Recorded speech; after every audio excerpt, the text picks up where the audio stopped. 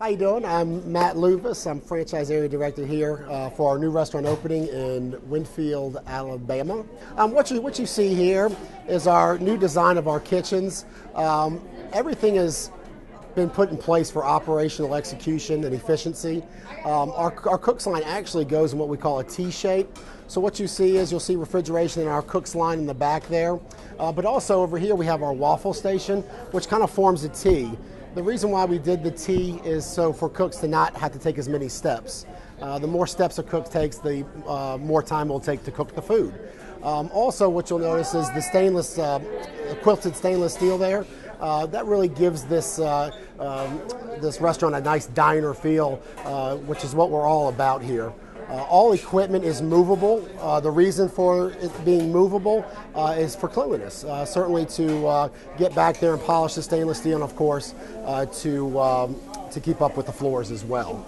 So on the top, this is where, like I said, the cooks and servers do cross. Cooks will let the servers know it's ready, and of course the servers will come to ensure that the food is as ordered.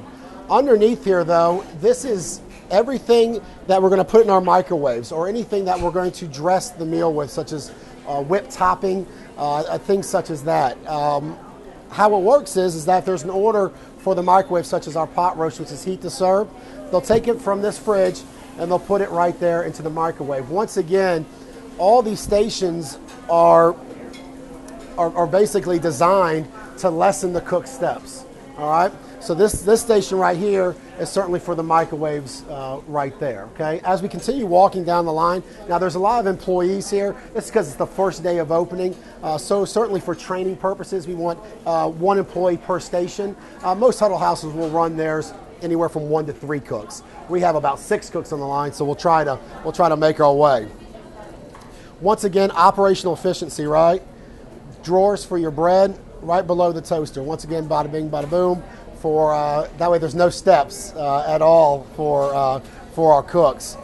Right here is our sandwich station. Our sandwich station has 2 functions.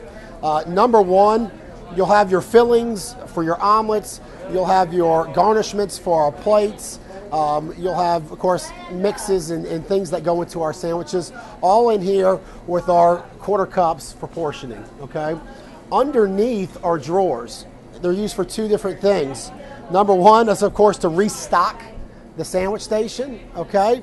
What you'll see here is, we'll go through a lot of cheese, of course, in this opening. Cheese, butter, pickles, and of course, down here, ribeye steaks and baked potatoes, okay? So not only is it just a refill, but also our cooks will use this as well, okay?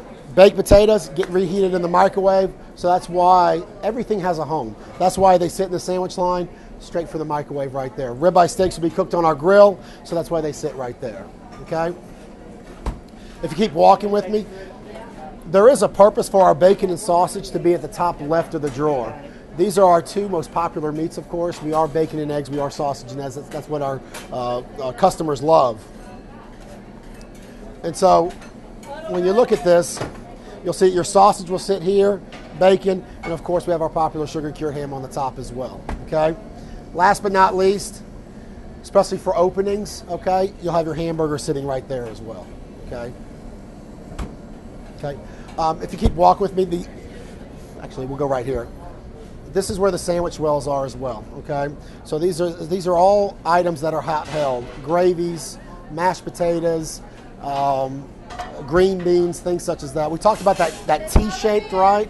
So instead of a cook having to walk to the far right, instead they just turn right around and can put the hot foods on the plate.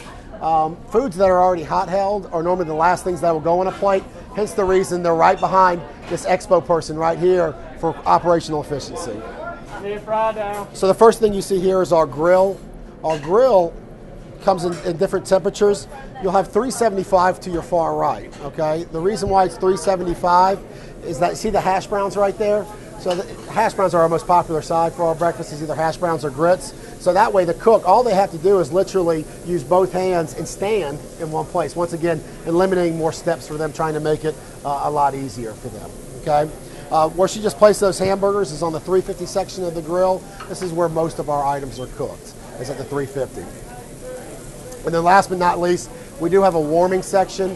What goes in the warming section are hams that are already pre-cooked, and our omelet fillings right there. Okay, so 3 different temperatures on our grills. Once again, the grill is movable because as we're losing low melt grease, things like that, to help clean up the floors and keep up the restaurant cleanliness, it is movable.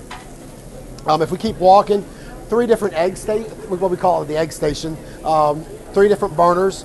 These is primarily used to flip our eggs and things like that, okay? Right underneath is our egg pans. Once again, cooks very easily can basically take the egg pan and make the meal right there, okay? We use the back burners pretty much to reheat or to heat items up before the steam table, all right? If you look above you real quick, the reason why we put the plates here, once again, eliminating those steps, right? A cook can take a plate down, plate the food, send it to the right, eliminating steps. Once again, going with the T shape of the cook's line right here, we have 4 different types of waffle makers right here. And of course, it sits on the refrigeration that holds the waffle mix. Okay, so very simple here for this egg cook to turn right around and prepare waffles as well. Okay, once again, eliminating steps in the restaurant. Okay, let's continue the movement. Right here is our bread grill. What will go on our bread grill will be pancakes primarily. Also Texas toast during the dinner hours. We'll also grill some of our deli buns. Also, this entire grill right here is $350 right here. You can see underneath here, once again, trying to eliminate cook steps, we do have a bread rack that has the deli rolls, the Texas toast, and the hamburger buns as well. Where they would go to get their pancake mix, right behind them, right behind them. All of our restaurants have, of course, the fryer timer to ensure quality of product. All timers are labeled, and then the chart right there as well. Okay, okay. Once again, for efficiency and speed of service, a reach-in freezer sits right next to the fryer. Okay, in the freezer, you'll have those products you'll put in your fryer. Okay. All right. Sitting next to the freezer is a reach-in refrigeration. Also, this is primarily going to be used for our eggs, our egg cooler. We want to put this as close as we can to the egg preparation area.